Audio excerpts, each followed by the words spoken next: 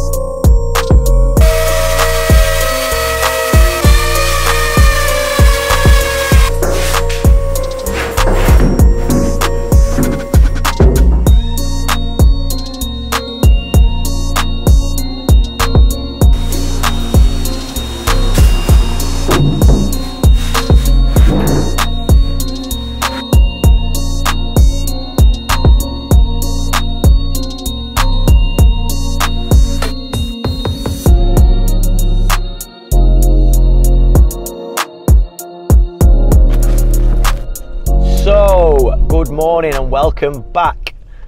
First and foremost, thank you to everybody that's watched Wednesday's video. I was a little bit nervous because I was just putting myself out there.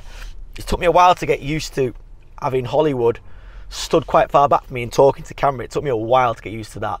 But to actually hold a camera in a true vlogging style so close, it just feels really unnatural, especially when you're dealing with this bad boy undercarriage. Cheers, Mum. So, yeah.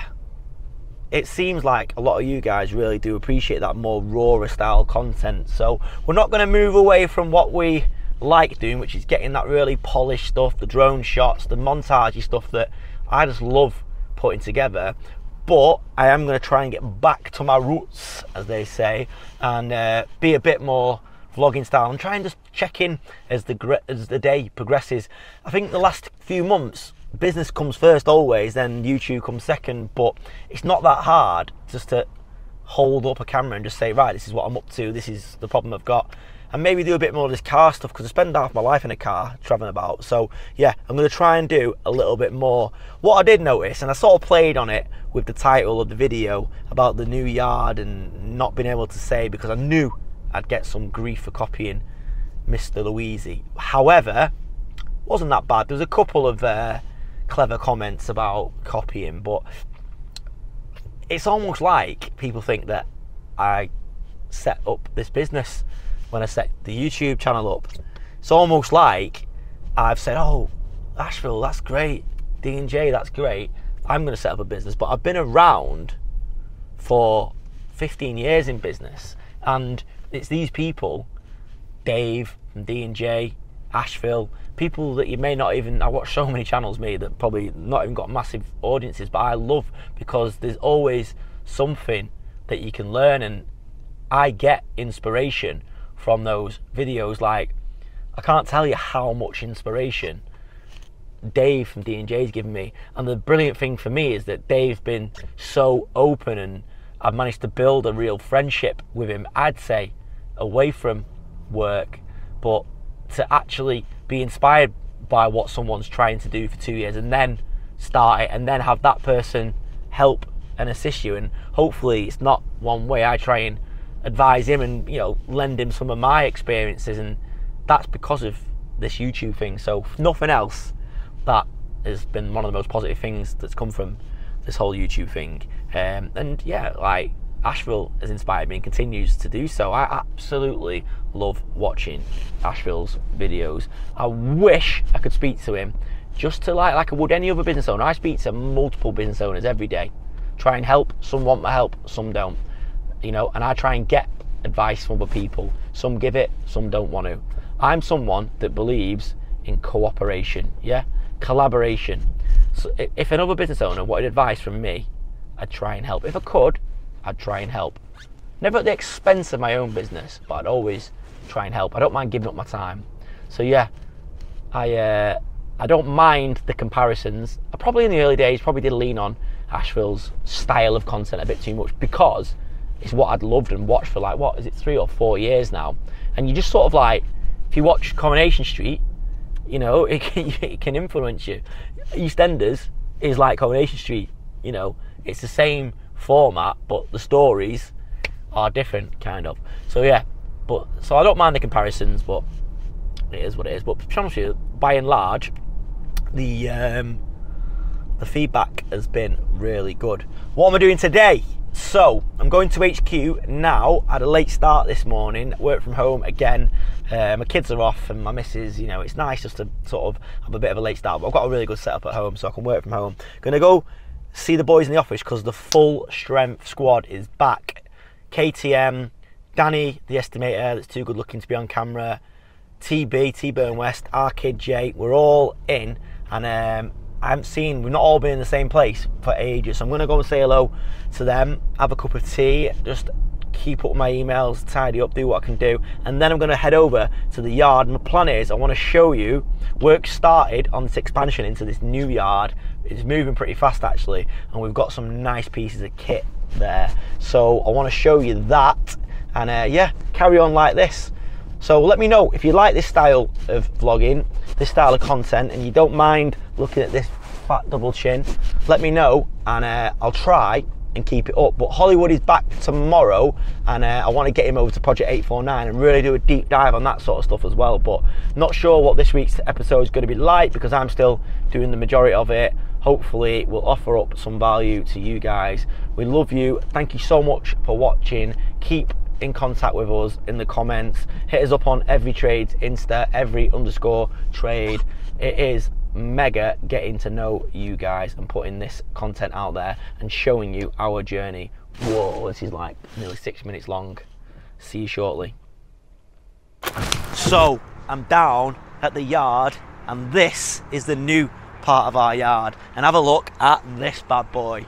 So this deal that we've done is a very, very unique deal in that not only have we got the yard, but we've also got possession and full use of this 3-way screener, Keztrack K4. Had a look, it's a monster. Basically, you load everything in and it spits out 3 different products. So what you get is you get the oversized stuff, which will go straight into a crusher. You get almost screen top, so it's not quite good enough to use, but we'll then bang that back through our screener, and you get a smaller sort of 75mm down product, which you could sell as 6F2, or we could crush it and make it into a nicer 40mm down product. But basically this is the size of our existing yard again, and if you come round, I've got cousin Alex on the camera here. We've got this opening that we've just made between what was our old yard and what will be our new yard. This is all temporary. We're going to resurface it all. It's going to be concreted, everything. We're going to build up these blocks, so we've got a full block wall there. So now I'm in our old yard. So like I say, for now, we've just broken through and put a bit of a hardcore stance, hard standing down, just to give us a little bit of through access, but it is mega. And also, again, Alex, if you come through, not only have we got access to that screener, but in the deal is this machine. So now we've got 2 14-ton machines at our disposal, albeit that's just blown a pipe and the lads are trying to sort it out, but Dale is on site here trying to sort out. So what this gives us is so much more impact. We've got big plans for this yard. As I said in Wednesday's video, I'm going to try and get some TB to draw up some drawings so I can show you exactly what the plans are, but at the moment we're just working it out in our heads. And as you know, there'll be a bit of an interim sort of setup whilst we're slowly but surely investing the time, the energy and the money into what will be the full hit. But we are going to have a full complex here. It's going to have facilities for the guys, showering facilities, we'll probably put a little gym here. Eventually we might even move our whole operation here, but I'm not quite decided on that yet, because where HQ is, it's great socially for the guys. They can get into Stockport, which has got nice, it's up and coming, it's got nice nightlife, it's very convenient for access. So I'm not sure about that bit yet, and I want to make sure that they're happy. But yeah, as you can see, the boys are hard at it and things are moving. This is exciting. So you're not really going to get the scale from here. What we need to do is get Hollywood to throw the drone up when the drone's back, and we will do that. But you can see there, we were stood over there before where that screener is. That whole area there is now ours. a big part of it as well is hard stud with concrete, so it's just perfect. We've done a nice long-term deal with them, and the deal is as well, like I mentioned in the last video, is that they're going to be able to bring their material back, which is a great quality, clean hardcore with a little bit of soiling, because they are a utility company, they don't even dig that deep. We'll process it, they'll buy it back off us, and obviously anything else that's left is up to us to do whatever we want with. So it's a perfect deal for everyone. It suits them, it suits us, and yeah, I've just met, it's a real complicated deal this, because we've almost got two different landlords, or we have got two different landlords. I've just met the landlord of the existing yard, and he also obviously is the landlord of the hard concrete bit you sometimes see it stood on, and we've now done a deal to take quite a lot of that as well. So we are going to have a big old yard when it's done. I just don't know what the acreage is at the moment, but once I've got my head around it, I'll measure it and I'll tell you. But yeah, the boys are now cracking on setting up the yard, as I say, a bit more of a short term so we can keep operating, but with a view and an eye on the long term. Progress, love it.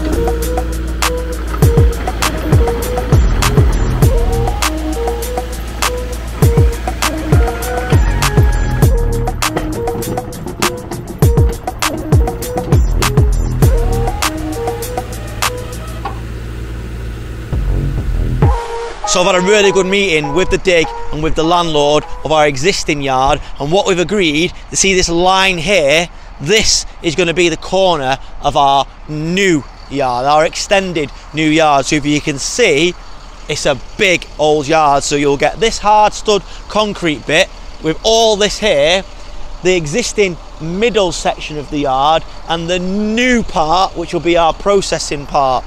So like I said, it's 3 parcels of land stitched together, but what that's going to give us is so much potential. We're going to have a fully working aggregate yard, we're going to have offices based here, we're going to have a processing bit, we're going to maybe even start selling materials such as fencing from my mate Dave and other stuff. This will be a central hub. It's perfectly placed as well, just off the M60 motorway, which is a motorway that runs right round the outside of Manchester. For those that don't know, it's like the M25 in London, so we can be here and pretty much anywhere around Manchester in less than 45 minutes. So it's absolutely perfect, and it's hard, probably the scale doesn't show on camera, but it's absolutely massive. If you look at a couple of our trucks there, it's huge for us anyway. It's brilliant. So yeah, big numbers. What we're going to be paying is like 3 times as much as what we're paying now, so it's a big investment, but we think it's an investment that'll set us up for the future, and we can build this business just as we built the construction business, and I am very, very excited. So really good progress down at the yard. I'm going to make sure that we bring you this whole process of getting this yard set up, which could be a couple of years. We're going to do little bit by bit, but I'm going to make sure we document it in full on the channel. So stay tuned and come back, because there'll be a little bit about this yard in every single episode. I'm going to head back to HQ now. I've got some bills to pay, some bits to do, but we'll see you tomorrow.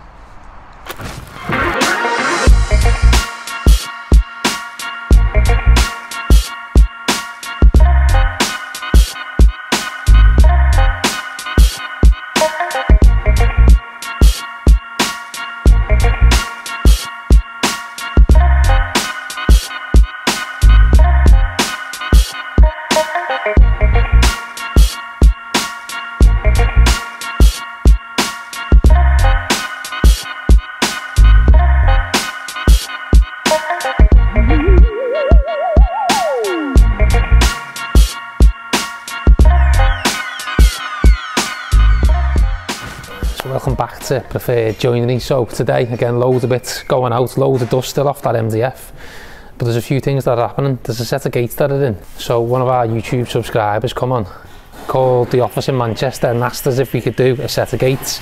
Now we're going to hold our hands up and say there's a little bit of miscommunication that's gone on here. So he's dropped the gates off, which we're going to replicate. But when the inquiry come in first, they come in 2 different emails, an email with 2 photos and an email with the description of what was needed. So the office have sent it over to us in Liverpool, but we only got sent the description, not the photos. So Mike has then priced up these 2, and then it's obviously gone to the customer. They've come back and said, yeah, we're happy with the price, paid the deposit. Then Mike's gone, right, I need a bit more detail here now, because if I'm copying gates, what is it I'm copying? Obviously you give me a description with sizes and stuff like that. There's enough detail on the email to get the quote done. Then the photos come in.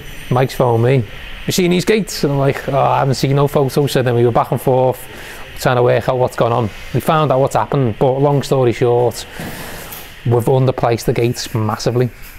Now what we've said is to him is there may be a little bit of an increase just basically to cover the materials, but we're going to do it at a loss basically. We're not going to make any money on the gate. The customer has said they're going to do a lot more with us anyway, because they fit these as in their company, and as I say, they are a nice set of gates, but we're just doing them for free.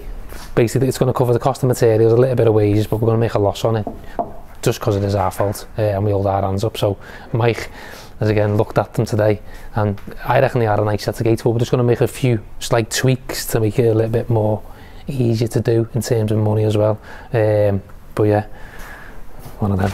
Basically going to be a replica of them, but obviously we're doing it for cost, aren't we? Well, it looks that way, doesn't it? It's a loss making exercise. It's a publicity stunt. Yeah. So these are the bifold doors, aren't they? They will be. This is the sliding window one. Yeah. Same with that one. Yeah, them 2 go side by side. That's the track there, isn't it? Yeah, so that's the top. So it'll go that way round. That will be that high in here, and then you'll sit on your stools and have your pints. 100mm box section, and then the same again, all the way down here. So and then the door, and then the door, yeah. No, 2 of them together. Isn't there a front door next to it though? Yeah, it goes that way. Oh, is it? So that's what you'll get then. So they'll fly over there, and they'll open there, and you're going to get what? I don't know. That's the centrepiece there. You get about 16 people all sitting there having a little drink. Yeah. With a view to the courtyard. So once that sits on the block wall, nice and straight, that becomes straight, and that becomes straight, and that'll all work nice. Yeah, sound. It'll all work nice. And then there's the doors, them getting knocked up. Yeah, because these are only like, it's more a window, isn't it? So then what will you do once it's all done, then cut the joggles off? Yeah, there they are there. There's one glued up there. So there's 4 of them in each one. So what do you do for the ceiling where they join up? Yeah, you put 2 grooves in them, and then you have a gasket. So you put them in afterwards then? Yeah. Just put them through the spindle. Once it's all been made up, yeah? Yeah, because you might have to ease them. Oh, okay, obviously, we give some clearance, but you just never know, do you? Oh, so yeah. It's always better to take 1mm off than be 1mm too small. And then send it through. Yeah, so technically they should have 15mm clearance. You know what 𝗕𝗓𝗓𝗓's like? 𝗕𝗓𝗓𝗓𝗓. So they're 1/2mm oversized, okay? On purpose? I have no idea. so when them 4 go together, they'll be 2mm too big. Yeah. But that's fine. So then we'll have to ease that then. It's better to ease it. So then is that part of the same job? So that's the return now. So they're 6.8 meters, them 2, and then you come round and then you get that big door, which is the main door into the bar, and then the big proper bifold, which we haven't done yet. It's in there now. So 𝗕𝗓𝗓𝗓. Or disaster devil. Dynamic devil. Disaster devil. Yeah, he makes an appearance sometimes as well. 𝗕𝗓𝗓𝗓 is the best, isn't it? Yeah, I think so. Here's 𝗕𝗓𝗓𝗓 with his tape. This is another job that we're doing 2 casing windows on. Mike's just been showing me there how you do it on it. Stormproof, innit? Stormproof. Yeah. So you'll cut out the side through the spindle to recess it back, and then it'll finish. So that's why when you put the sash up now, it sticks out too far past, because then these sashes will stick out just enough so it'll finish into there. Yeah, they'll stick out about 20mm. So then what's that spindle going into it? That's the block that will of course do all that. You put 2 blocks together? Yeah. To get the shape?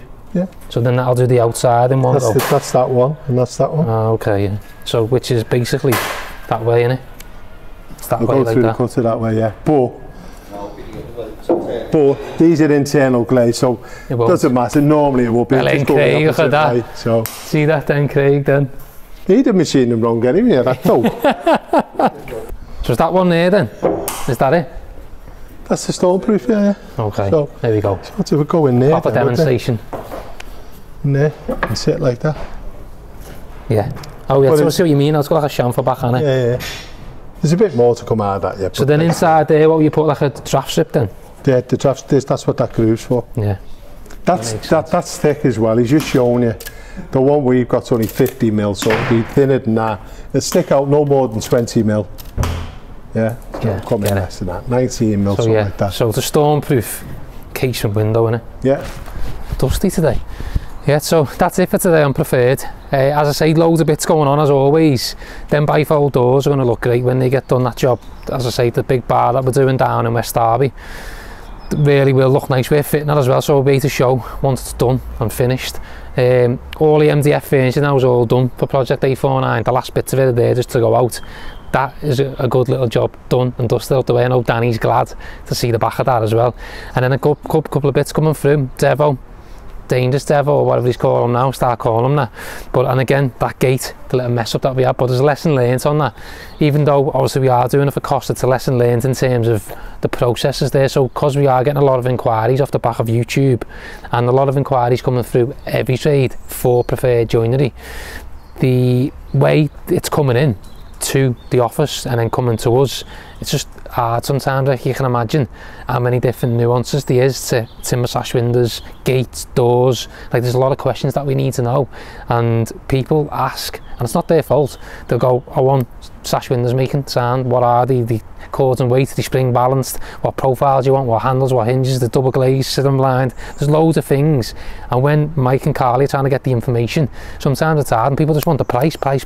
So that's when most of the time we'll just give like a price out, which is sort of a guide price there or thereabouts with the information that we've got. And then when the job actually comes in, people go, right, want to proceed, we get the rest of the information we need. And sometimes you're like, oh, hang on, we haven't allowed for that.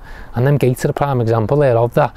Obviously the email sent in 2 emails, the office should have sent it over to us with the photos and the email, which would have made a massive difference. But we are where we are. Lesson learned. We'll just do them for cost, keep the guy happy. Hopefully he'll use us again in the future, and you know, we can portray our morals as a company that we are decent. There is going to be a little bit of an increase, but literally it's just to cover the timber. We're not making any money on it, so without getting too deep with that, I'm going to hand you back to Manchester. Don't put your nose on camera. Yeah. Good morning, it's Friday, and who's this? What's your name? Parker. Yeah. Parker is going to summer camp. This is about the 400th time this holidays. Why is that? Do you think your mummy wants to get rid of you? Yeah. Yeah, I do too. So I'm going to drop him off. Wait, what? What do you mean? You said that. No. Do you want to work for Daddy when you're older? Yeah. Or what do you want to do when you're older? Be a lifeguard in Australia. A lifeguard? But can you even swim? Yes. Are you sure? Yes. I thought you were quite lazy. Hey! No, but why don't you come and work for me? I'll make a business in Australia. Yeah, every trade Australia. That's a good idea. Yeah, so I'm going to dispatch this little wrong-un, and then I'm going to head to HQ and see what's what. But again, just thought I'd check in, get a bit more of a glimpse into my everyday life. Do you think I'm a good boss? Well, you're a little bit bossy. Not as bossy as mummy. At home. I'm not as bossy as mummy. You need to start tidying your bedroom. So? Anyway, see you at HQ. So that is Parker dropped off. Just having that chat with him there about working for me one day actually did get me thinking, like, would I actually want him to work for me? Like, it's tainted because obviously I worked with my dad, and I now don't have a relationship with my dad. It's not just because of work, but work definitely put that strain in our relationship for many reasons. Obviously, you know, I wanted my dad to come into the business. Me and my Uncle Paul set the business up, but my dad came along with my Uncle Terry, and you know, that's my dream. It was like they had their own skills, and that I saw so much potential in my family, and didn't think my family ever really lived up to its potential because for various reasons. You know, they did well, they've all done well. My granddad, who's not with us now, you know, did really well. He had loads of lads working for him, but for whatever reason, they just didn't fulfil the potential. So I wanted my dad and my Uncle Terry to come in, but that changed the whole dynamic of the relationship with me and my dad. I don't know what it was, whether it was a bit of like resentment or jealousy, but basically, you know, my dad left us when I was 9. You know, he had an affair, you know, with another woman. I was the oldest of 4 boys at the time, and then he got this other woman pregnant, and I had another brother, which it's my half brother, but I see as a brother. I don't treat him any differently.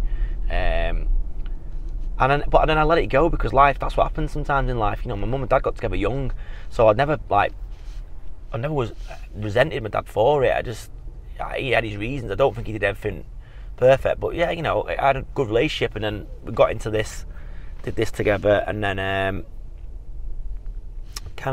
it really just got toxic between me and my dad, because we were equal partners, and I felt like I was doing a lot more than he was doing. He would just do his job, come to work, go home, and whereas I was up late every night, you know, trying to build the business, trying to save the business when it nearly went under, and this, that, and the other. You know, it was just not right. And I bought him out, as I've talked about before. Bought my uncle out, and I got full ownership of the business. But my dad still worked for us, and I really, you know, I tried to treat him really well and stuff. But there was always this underlying something. It always reared its head, especially when he'd have a drink or something. You know, I remember at the Christmas party once, he was pretty nasty to me, and he just wasn't great. And then it really came to a head at a family wedding about 2 years ago, and he punched me out of the blue. It was bad, really, and I didn't speak to him for about 9 months. And in the end, I'm not really someone that holds grudges, but in the end, I just thought, you know what, I heard that on the grapevine he wasn't doing very well. He's struggling to find work, because he had a good deal with us. We looked after him, and then took him back, forgive him, it was fine, you know, made our peace, moved on from it. And then basically at the start of this year, one day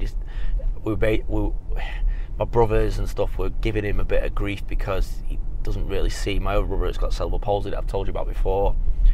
It was quite tough, our childhood, really, because when my dad left, obviously my youngest brother Rick has got cerebral palsy, and my mum's his full-time carer, and then my mum got an idiot boyfriend, and it just sort of changed my childhood.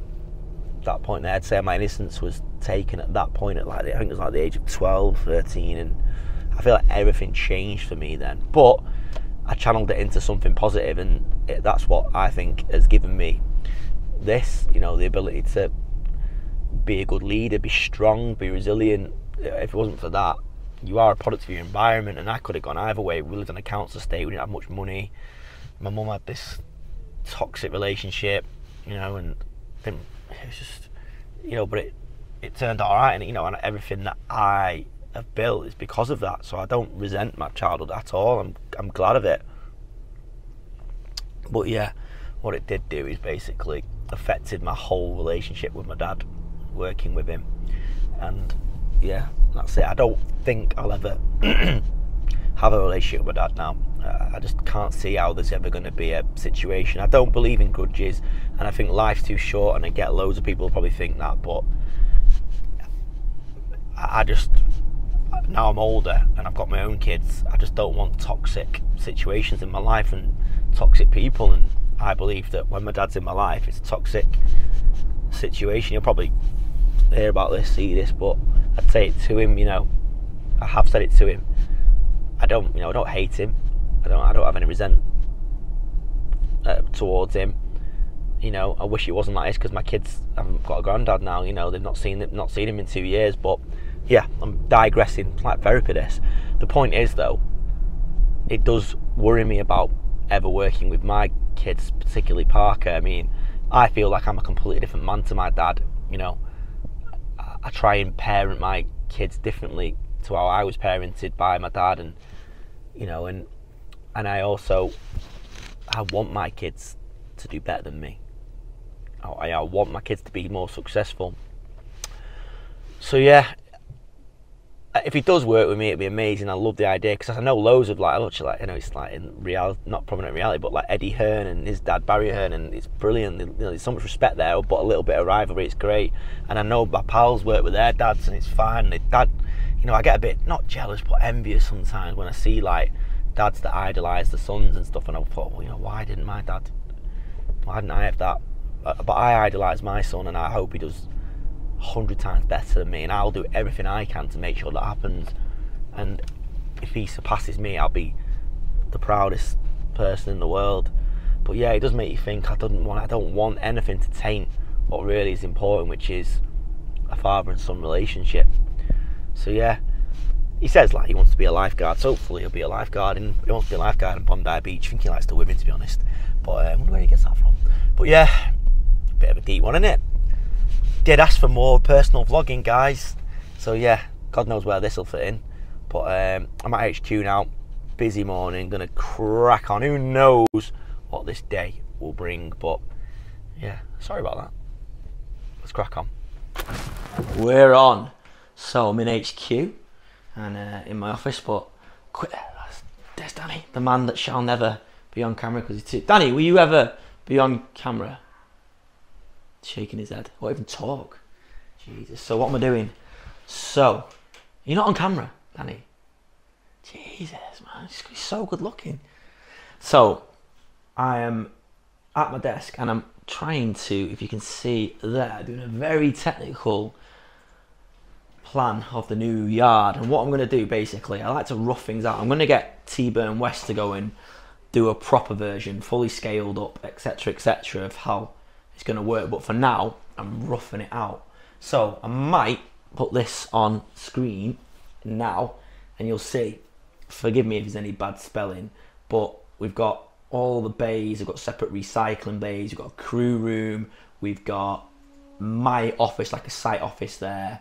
We're going to have rear gates coming in straight into the yard where we'll process, etc. We're going to have a front main entrance where customers can come in, where the staff will come in. We're going to have a refueling section. We're now getting fuel delivered to the yard, which is mega because it's actually cheaper and it's more efficient because you're not paying guys or girls to go and get diesel. And then we've got a big workshop for Dale in a big kind of bean can prefab building that we've got, that we help with D&J Projects helped us get that actually. And we've got loads of storage containers, we've got loads of bays, we've got loads of space to crush. It's going to be mega and it's going to cost loads of money. But yeah, so I'm going to rough it out now, send it over to the dig, let him sort of weigh it up, see if that'll work, see if everything will flow nicely. Check what power we've got, where we'll want the cameras positioned, because I want the whole thing camera so I can have it here in our HQ, so I can, even when I'm not there, I can see everything that's happening. I'm going to have all that there. So yeah, but my plan is that I'm going to try and spend like a couple of days a week there, even though Danny doesn't think I will, but I will, because I love it down there. It's amazing and I want to really get it on its feet. But already we're trying to set it up and it's a chaos, but we're already selling a lot of aggregate already, which is amazing. So yeah, I'm really excited about this. But yeah, so I'm going to rough this out, then get it agreed, and then get TB down there to fully site survey it, and we'll do a proper set of drawings which we'll show you when it's done. But we're already going to start implementing this now over the next couple of months.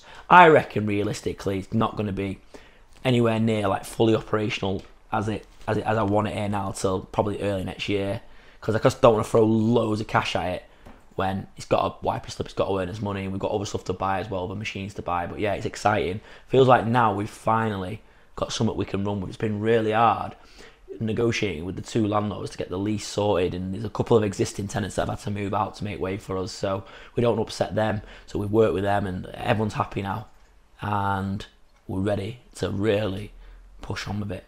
My arm's hurting. Ow. So thanks Chris, yeah, I'm back on Adelaide. It's still raining, man, horrible.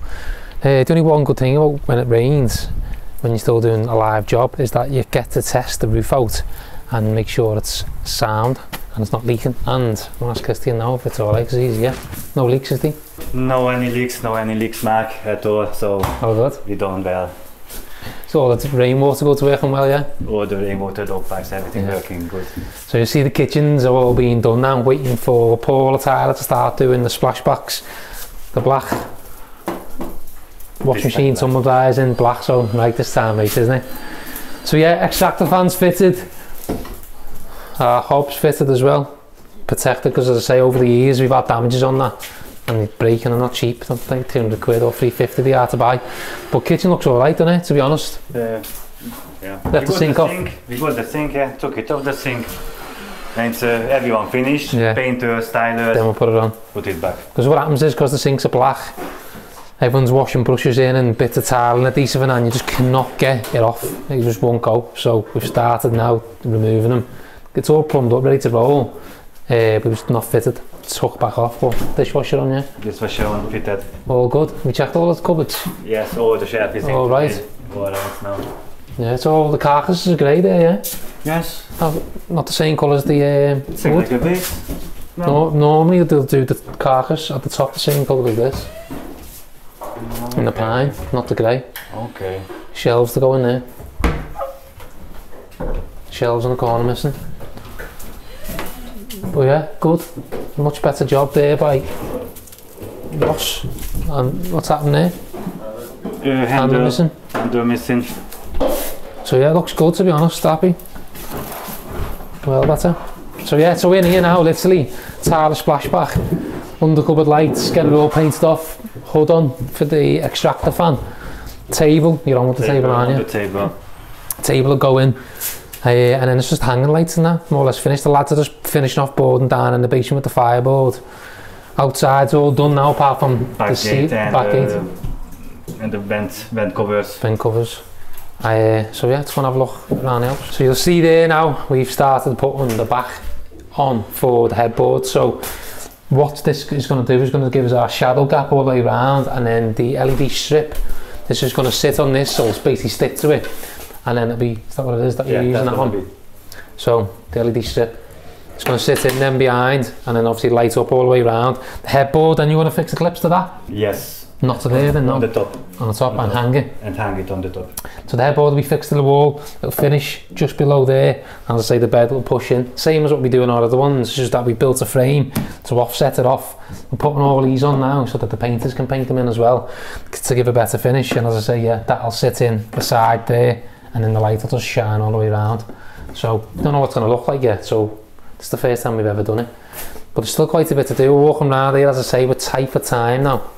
The end of the month, the 1st of September is when these tenants are moving in, and we've got to finish off, get fully done, snagged off, got to get video and photos done that you've been watching us get done, which is our finishing shots, get an inventory done, move the tenants in. So up against it here, Christian, lad.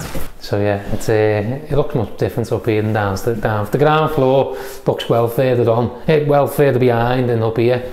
We're going to do behind the door there, mate. Door again. Paint, or you're going to put a bead on or something? What's going to happen there? Paint. Yeah? Need to push in the brush, paint. Yeah, there's a little gap behind the door there, we've seen them, need to get sorted.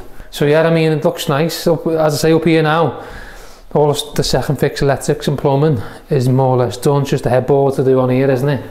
Painters to do the woodwork, finalise a few bits. Nice, electric working, sockets working. And then yeah, furniture, so looking good, mate. What's the life to here? Better as well. I reckon it looks different though, mate. Look, can you see that? This is definitely the slipper satin 2004. Look at the difference. Look at the difference. It is shadow, yeah, I can see. This is a right color, 100%. Durable. Durable. So what was that one? Durable. From the previous job, from the 11 Albert Edward. Yeah. Looks different. I mean, it sounds, but it just looks a bit different. But this is it, 100%. You can see the difference there, can't you? Yeah, it's a little bit dirty shadow. Yeah, maybe that's because straight on the plastered wall and not on the primered wall. So you have to paint behind here better. Yeah, a little bit go lower. And we need to get all the marks off after the plumbers anyway. So we need to touch behind the radiators a bit more. So yeah, I mean, the colour sounds, and then this time, you remember the skirts and arcs, same colour as the wall. Slipper satin. On the other job, painted it the wrong colour, and had to go over it all. But you must have missed off the cork, then must have still got to do it. Just double check, mate, that gets done, please. I'll be next to them. Yeah, and then look. And the sockets is, I mentioned to the painters, make sure all the sockets is there, right. that one as well. That's what I need doing. Yeah, before.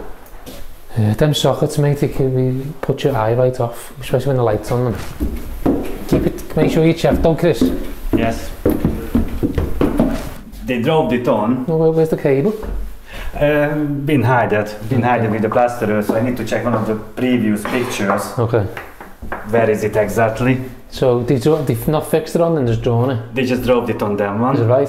Yeah, it's too low. So what me and Chris did, we done all the measurements to work out where the headboards are going. So what we always try and do is when we get these made, we want it to fall in line with the roof. We've done them in the past whereby we've mismeasured and we've just give rough measurements, trying to rush and being under pressure, and it looks a bit odd.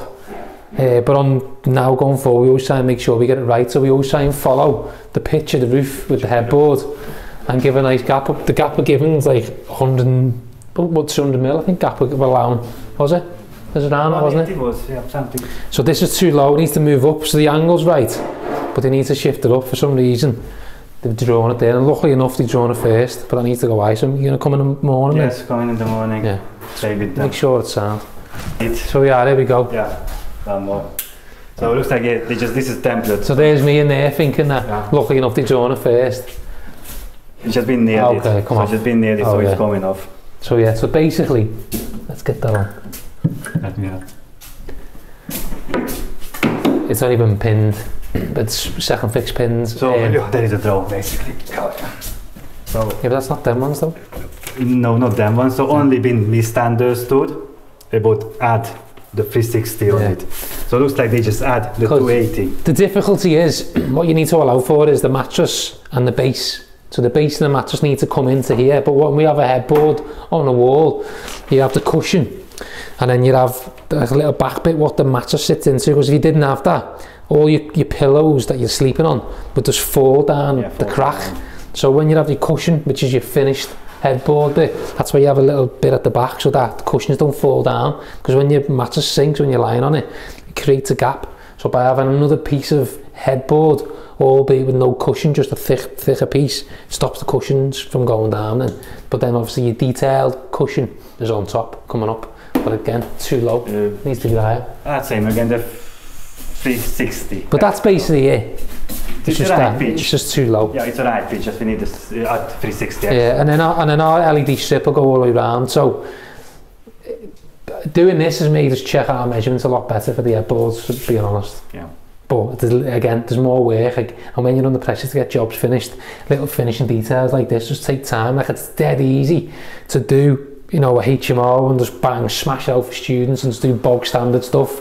But as soon as you start putting spotlights in, tellies on the walls, all bespoke furniture, bespoke headboards, en suites, different type of tiling, laminate floors, it just adds and adds and adds and adds to the difficulty in getting it finished in a certain time frame. It becomes into more of a bespoke job rather than just a bog standard student house. Like, people do HMOs, and because when you're putting carpets in, like some of our professional ones, it's easy because you're just straight in, second fix, no laminate floor. The carpet fitters will fit the whole house out in a day, whereas when you put laminate floor, it requires a little bit more work, and you need to keep on top of cleanliness, hence why we've got these sheets. Then again, when you're going for special designed headboards, it's easy to just buy a bed, slot it in position, but because we're going for fixed headboards to give it a bit more of a feel, more work. Radiators, the ones we pick, it's all piped in individually, whereas if you just have a white one, just flexi pipe straight in, quite quick. Again, en suites in all our rooms, another level of difficulty. Tile the whole ground floor, another level of work. It's just loads of extra work, and it's our choice by doing it, but we give a better product off, but it just takes longer and more money to do it. So yeah, but nearly there, mate. Not far. Nearly there. So that's it for today on Project Adelaide. So still, as you can see, quite a lot to get done in the time frame that we've got, but we're confident that we're going to get it done. Furniture's coming in the next couple of days, so upstairs are more or less done. The painters are working down. By tomorrow they should be on the ground floor, all of the work should be painted off, and then we can take receipt of the furniture. Down here there's obviously a lot more work that needs doing, but it's just painting mainly, and a little bit of second fix stuff, but it's all the hanging lights and the speakers that go in. The fire alarm's got to be connected up as well down here, and the tiler's going to get started as well. So I reckon within the next couple of days this will be fully turned around. There's only a couple of last bits. Christy and all that standing behind me waiting to go because they've stopped working so that we can film and speak in quiet, and everyone's like romping at the bit to get done. So I'm going to hand you back to Manchester now, let these crack on, and when you come back next time on here, it'll be a totally different job again, because as I say, there's a tight time frame to work to, and we've got no choice but to get it done, which is good. I like it that way. So back to Manchester. So we are busy in the office. Love it. Look, our big plot earning its money because we've not got bad eyesight. Look at that. That's another job that we've got coming up pretty soon, a big loft conversion. Looking forward to doing that. That'll be a good one for the channel, that. So yeah, we are busy as. I've not actually sent you guys over to Project 849 for a long time, and as always, the progress is moving really fast, but Hollywood is back and he is now able to produce one of his sexy little montages. So over to Project 849.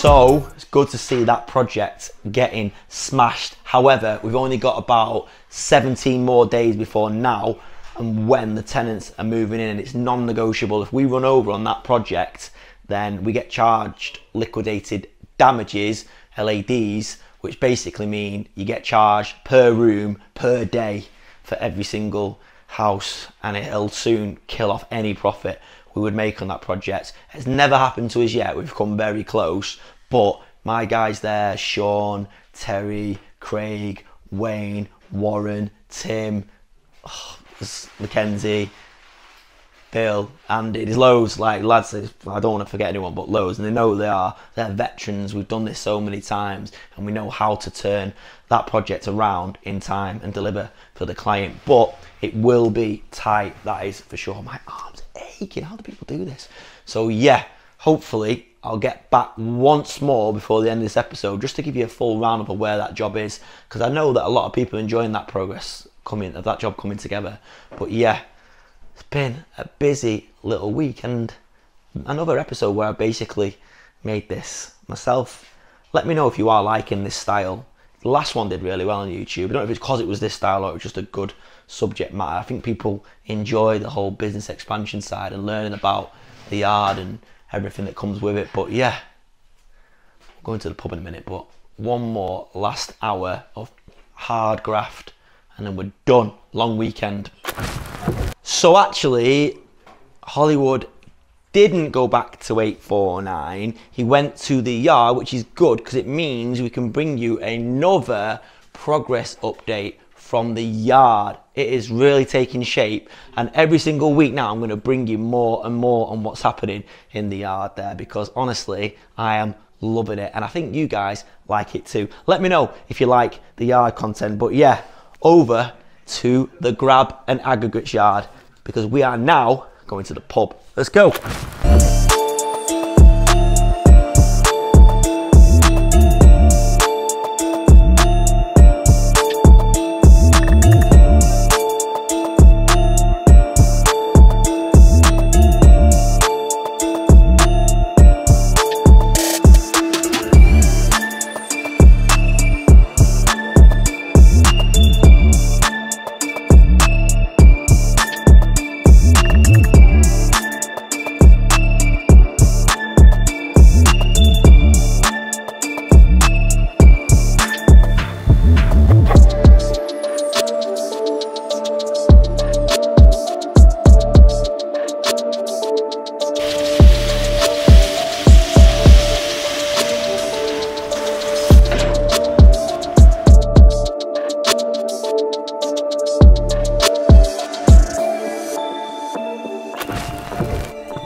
So that's it for another week at Every Trade. We are at the pub, the boys, Arcade, KTM, me, Danny behind the camera because he's so good looking. TB's not in today, but he's back next week. It's a long weekend. Have an amazing bank holiday weekend, guys. Back to normal with Hollywood next week. But again, I keep asking, let me know what you think of this format, because if you like it, I'll try and keep it going.